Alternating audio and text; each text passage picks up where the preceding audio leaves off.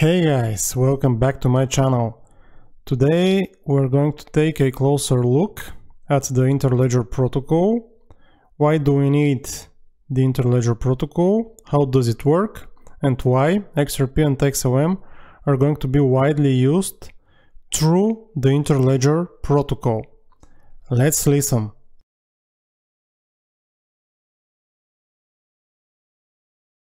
One person will go to a website and be like, okay, can I pay for this website with Lightning? No, sorry, we only accept this other one. So really, the main problem, the reason why cryptocurrencies are not useful for payments today in most cases, is that in order to pay someone, you have to be on the same payment network.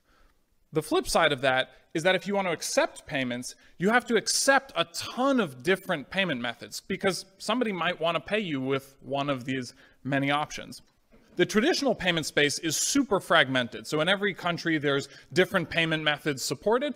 And if you're a merchant, you have to support a ton of different options because you don't want to turn away customers if they come to pay with something. The fundamental problem is that payment networks at their core are disconnected. There are different payment systems from banks to blockchain systems, mobile money networks, etc. And all of them are disconnected from one another. This has given rise to a lot of people talking about the idea of the Internet of Value or Internet of blockchains or payments, or kind of pick your favorite term, but it's this idea of the Internet of money, effectively. And the reason that we talk about that is because what we need is an internetworking system for payment networks. And the word internet actually comes from internetworking. So what we need is a system that just connects up all of these in the background and just makes it work. So some people have heard me say this before, but I'll throw it out to the audience. What is Interledger's total addressable market size?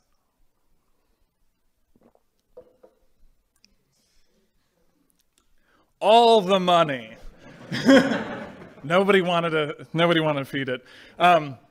Yeah, it's all the money, because what we're really talking about with this idea of the Internet of Value is creating a single global payment network that connects literally everyone and processes maybe not 100%, but 90+% of all the money. That's what we're talking about.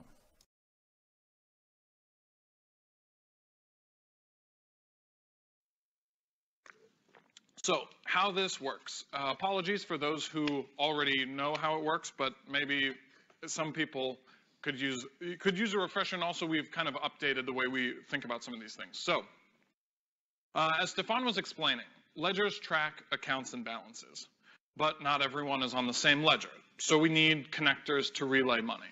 And something that connectors also do is they also exchange currencies. So each ledger has a different currency, and connectors are the ones that provide some rate saying, you pay me this much on one system and I'll pay out on another. And so with the red and blue demo that I was showing off, which you can actually try out by yourself, I forgot to mention that. If you go to red.ilpdemo.org or blue, you can try it out yourself. So there's actually a connector sitting between those two that's offering to exchange the currencies of those two ledgers. And so in real time, when you want to make a payment, you can ask it for a quote and it says, this is how much it'll cost you.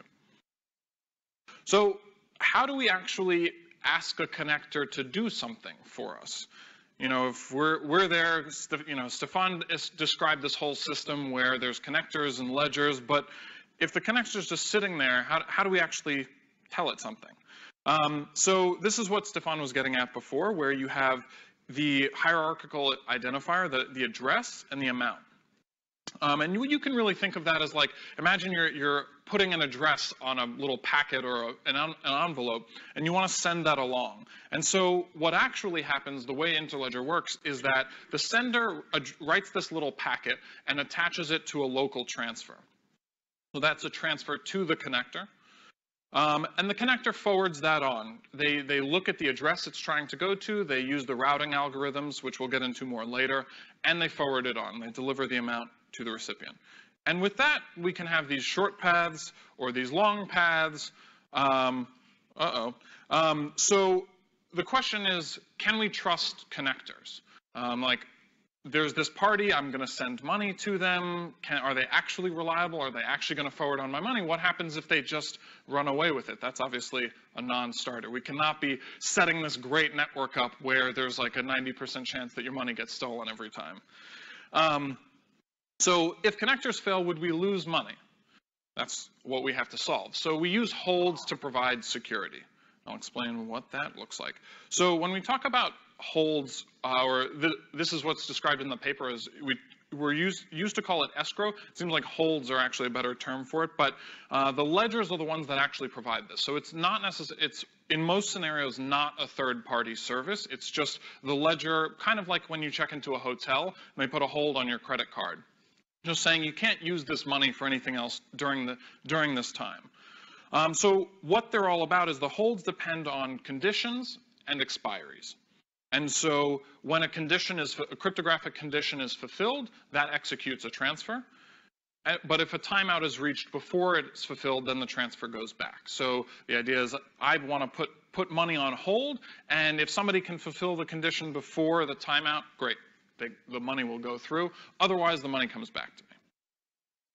So this is the more full view of Interledger, as Stefan kind of briefly touched on. So you have the address, the amount, the expiry, and the condition. So the way the flow works in what's called universal mode of the protocol, funds are committed or put on hold from left to right. I'll just kind of walk through that quickly so you can get a sense of it. So you take that same kind of packet format from before, and you have the address, the amount, the condition, and the expiry. And so the sender puts their money on hold. So that actually means that the ledger takes the money out of the sender's account and puts it on hold so that the sender can't touch it, nobody else can touch it. But it has a condition attached to it as well as an expiry. So then the connector gets the notification that says, hey, you have money on hold. The connector doesn't trust me, the sender, or Alice in this case, but they trust that ledger to, if they say money's on hold, money's on hold. So then the connector goes ahead and is like, all right, you put money on hold for me, I'll go do the same for you on the other side. So the connector puts money on hold on the next ledger. So at this point, nobody has actually transferred any money, but money is on hold across all of these different ledgers. So the recipient gets the notification, money's on hold for you. You haven't actually gotten any money, but it's almost here. And so then what the recipient does is they trigger the transfer to execute by fulfilling that original condition.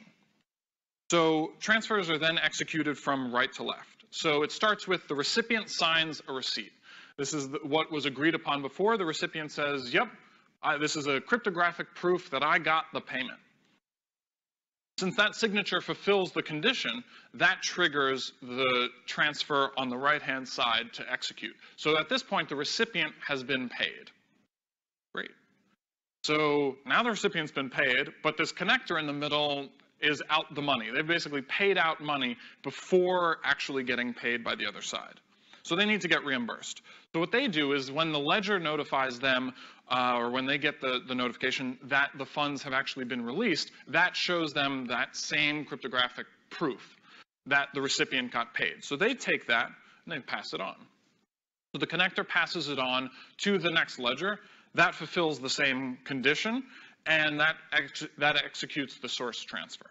And so what happens there is then the sender ends up with this non-repudiable cryptographic proof that the recipient got paid. And that's kind of how this works.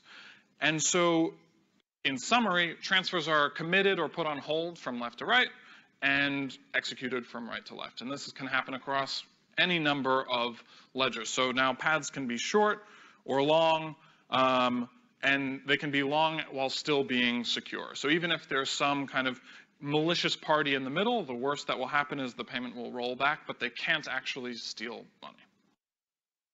So that's what lets us build this kind of global network of networks, or Interledger. Hey Evan, how are you? John Whelan is my name. I'm with Banco Santander in Madrid. I dropped the beat. I will. Question for you. Okay, so we talk about money moving across the different ledgers, but in reality, it's not really money yet. It's actually ownership of balances that changes. And in order to facilitate the transactions, the market makers, the connectors, I guess, need to provide liquidity via pre-funding. And at some point, as payments flow across the network, liquidity on one side or the other side runs out. So we run into the traditional settlement problem that we experience, I think, in all of the existing cryptocurrency platforms that are trying to facilitate real currency transactions. Have you given any additional thought to what's going to be required from a liquidity point of view to actually facilitate the kinds of future payments flows that you're anticipating here? Yeah, so there are a number of different ways to answer that, and one of them is, eventually, maybe one day, all of the central banks will be ILP enabled and so on, and so maybe payments will just go through that root ledger and everything will be good money.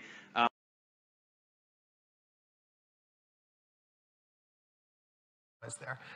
Extremely cheap to send money around. It is exceptionally fast. You can send that exact payment in 3 seconds. And importantly, XRP is very, very liquid. It's traded on over 120 exchanges against over 200 currencies that you can get in and out of XRP with.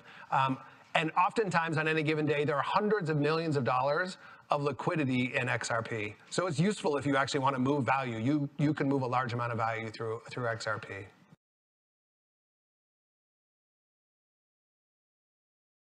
Let me try. Do you see IMF holding crypto assets in the future? Oh, they're over here. That's easier. You want to take one? Go for it. The first one's for you. IMF. Do you see IMF holding crypto assets in the future? I did not put that up there. Remember, I'm from the legal department. I'm supposed to be very conservative about these things. I don't want to go into great details about Maybe I should take what the IMF is going to do. I think we stunned Ross into silence with that one. For that to happen, okay, under the current legal framework, some country would have to use a crypto asset as its currency.